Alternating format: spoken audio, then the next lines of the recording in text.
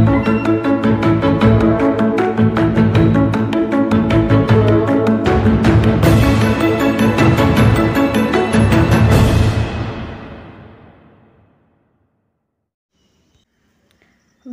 back to Virtual Classroom Lectures. This is the series of lectures AD3301 Data Exploration and Visualization.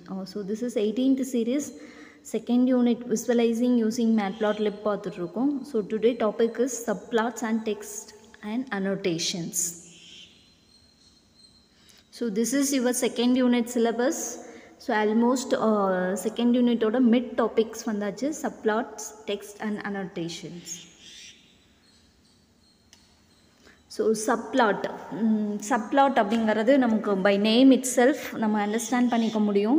So blotting இவ்வளோ நேரம் பார்த்துட்டு இருந்தோம், line plot, scatter plot, மோர் plots பார்த்துட்டு இருந்தோம். So இந்த கிராஃபில் இந்த சார்ட்டில் ஒரு சப்ளாட், ஒரு குட்டி பிளாட்டிங் பண்ணுறது தான் சப்ளாட்டு. ஸோ ஒரே கிராஃபில் மோர் தென் ஒன் பிளாட்ஸ் வந்து நம்ம பண்ண போகிறோம். So each and every small plot is called subplots. Okay, so அதுக்கு என்ன மெத்தட் யூஸ் பண்ண போகிறோம் அப்படின்னு பார்த்தீங்கன்னா plt.access அப்படிங்கிற ஃபங்க்ஷன்ஸ் யூஸ் பண்ண போகிறோம். ஸோ இதில் 4 வேல்யூஸ் வந்து பாஸ் பண்ண போகிறோம். The values represents the bottom, அந்த சைடோட values, bottom, left, with and height. இதுக்கு இந்த வேல்யூஸ்க்கு ஏற்ற மாதிரி உங்களோட பிளாட்டிங்ஸ் வந்து இருக்கும். ஸோ 0 to 1 கூட நீங்கள் வேல்யூஸ் வந்து கொடுக்கணும், range of values. So bottom left to top right. மேட்ப்ளாட்லிப்பில் subplot அப்படிங்கிறது எதுக்காக பண்ணுறோன்னா மல்டிபிள் பிளாட்ஸை ஒரே பிளாட்டிங்கில் கொடுத்துட்டு கம்பேர் பண்ணி பார்த்துக்கலாம். ஓகேங்களா? இப்போ ஒரே ஒரு டேட்டா இருக்குன்னா அந்த டேட்டாவுக்கு லைன் பிளாட்டிங்கும் பார்த்துக்கலாம், பார் சார்ட்டும் போட்டு பார்த்துக்கலாம். அந்த மாதிரி அது ரெண்டுத்தையும் வந்து கம்பேர் பண்ணி பார்த்துக்கலாம். Okay, so different வியூஸை single ஃபிகரில் check பண்ணி பார்த்துக்கலாம். ஸோ இப்போ நம்ம கோடோடு எப்படின்னு பார்க்க போகிறோம். மேட்ப்ளாட்லிப்பை இம்போர்ட் பண்ணிக்கோங்க. நெக்ஸ்ட்டு சீபோன் ஸ்டைல் அந்த ஒயிட் ஸ்பேஸிங் கொடுத்தீங்கன்னா ஒரு கிராஃபிக்ஸ் வந்துடும். நெக்ஸ்ட்டு நம்பை இம்போர்ட் பண்ணிக்கிறோம். இங்கே வந்து பாருங்கள், ஆக்சஸ் 1 வந்து plt.access. So standard access. நார்மலாக இப்போ நம்ம இந்த நார்மல் சார்ட் இருக்குங்களா, X access, Y access 0 to 1 இந்த வேல்யூஸ் தான் உங்களுக்கு நார்மல் plt.accessல வரும். இப்போ ஆக்சஸ் 2 கொடுத்துருக்கீங்க, plt.access இங்கே வேல்யூஸ் கொடுத்துருக்கோம் பாருங்கள், 0.5, 0.5, 0.3 அண்ட் 0.3. ஸோ வேல்யூஸ்க்கு ஏற்ற மாதிரி வரும். 0.5 என்ன சொன்னோம், பாட்டம். ஸோ பாட்டமில் பாருங்கள் 0.4க்கு அப்புறம் அந்த 0.5க்கு நேராக உங்களுக்கு அந்த பிளாட்டிங் ஸ்டார்ட் ஆகிருக்கு. And bottom லெஃப்ட்லேயும் 0.5. ஸோ இந்த இடத்துல வந்து உங்களுக்கு பிளாட்டிங் ஸ்டார்ட் ஆகிருக்கு. 0.5 இங்கிட்டும் 0.5. Next 0.3 and 0.3 is height and with. So height 0.3 வேல்யூஸும் and வித்தும் பார்த்திங்கன்னா உங்களுக்கு இந்த மாதிரி பிளாட்டிங். ஸோ ஒரு பிளாட்டுக்குள்ளே ஒரு சப் பிளாட் க்ரியேட் பண்ணணும் அப்படின்னா நீங்கள் இந்த லைன் ஆஃப் கோடை யூஸ் பண்ணி க்ரியேட் பண்ணிக்கலாம். ஓகே, இப்போ பாருங்கள், நான் ஒரே கிராஃபில் ஒரு 4 பிளாட்டிங் சப்ளாட்ஸ் வந்து கொடுத்துருக்கோம். இது எப்படி பண்ணலாம் அப்படின்னா ஆக்சஸ் கொடுத்தும் பண்ணலாம், ஆர் plt.subplot கொடுத்தும் நம்மளால் பண்ண முடியும். சப்ளாட்டுங்கிற மெத்தட் யூஸ் பண்ணியும் பண்ண முடியும். ஸோ இங்கே பாருங்கள், இந்த கிரிட் ஃபார்மேட்டில் கொண்டு வந்திருக்கும். So plt.grid spec 2,3 with space and height space, அதான் w space and h space வந்து வித் அண்ட் ஹைட்டு 2 and 3 உங்களுக்கே தெரியும், bottom and left. Okay, and இப்போ plt.subplotல grid 0 to 0. So the first grid. Next 0 to 1. இந்த 0, 1, 0ங்கிறது என்னென்னா ரோஸ். ஸோ grid அப்படின்னாலே உங்களுக்கு தெரியும், இட்ஸ் டேபுலர் ஃபார்மேட். எப்படி ஃபில் ஆகும் அப்படின்னு பார்த்தீங்கன்னா உங்களுக்கு பாட்டம்லேருந்து ஃபில் ஆகும், பாட்டம் லெஃப்ட் டு ரைட்லேருந்து ஃபில் ஆகும். ஸோ the first grid 0,0 அப்படிங்கிறது இங்கே இருக்க கீழே இருக்க உங்களுக்கு இந்த ரெக்டாங்கிள் பாக்ஸ் தான் first. Next plt.subplot 0,1ங்கிறது 0th row first column. So இங்கே இருக்குது இல்லைங்களா, இந்த கார்னரில் இருக்கு இல்லைங்களா, இதுதான் வந்து உங்களுக்கு இந்த கார்னரில் இருக்கிறது அந்த செகண்ட் கிரிட்டு. நெக்ஸ்ட்டு plt.subplot grid 1,2, ஐ மீன் ஃபர்ஸ்ட் ரோ காலம்ஸ் இந்த மாதிரி கொடுத்துருக்காங்க. நெக்ஸ்ட்டு ஸோ பிளாட்டிங் வந்து ஷோ பண்ணியிருக்கோம். இந்த மாதிரி மல்டிபிள் பிளாட்ஸ் உங்களால் சிங்கிள் ஃபிகர்லேயே கொடுத்து பண்ணிக்க முடியும். நெக்ஸ்ட் பாருங்கள், நம்ம இங்கே வந்து ஜஸ்ட் கிரிட்டு மட்டும் தான் க்ரியேட் பண்ணோம். இந்த இடத்துல பிளாட்டிங்கும் பண்ணியிருக்கோம். கிரிட்டுக்குள்ளே பிளாட்டிங்னா சைன் வேவ், காஸ் வேவ் வச்சு நம்ம க்ளியராக பண்ணோம் இல்லைங்களா, அந்த மாதிரி அதை வச்சும் இங்கே பண்ணியிருக்கலாம்.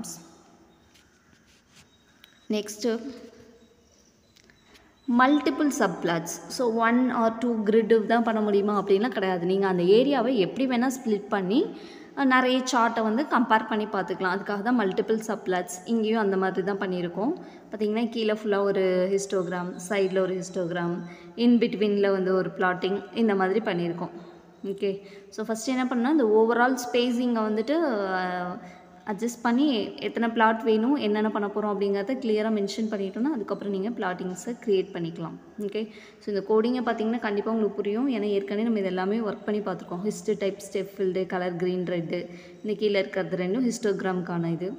நெக்ஸ்ட்டு சப் பிளாட்டிங்ஸ் எப்படி வந்து ஸ்ப்ளிட் பண்ணுறது அப்படிங்கிறதையும் பார்த்துருக்கோம். ஸோ உங்களுக்கு கோடிங்கை பார்த்தா கண்டிப்பாக புரியும். Next text and annotations. Text and annotation அப்படிங்கிறது நம்ம கிராஃபில் எக்ஸ்ட்ரா இன்ஃபர்மேஷனை ஆட் பண்ணுறதுக்காக யூஸ் பண்ணுறதான். யூஸ்வலாக நம்ம லேபிளிங் கொடுத்து, டைட்டில்லாம் கொடுத்து, அண்ட் தென் லெஜெண்ட்லாம் கொடுத்து இது வரைக்கும் எக்ஸ்ட்ரா இன்ஃபர்மேஷன் ஆட் பண்ணியிருக்கோம்.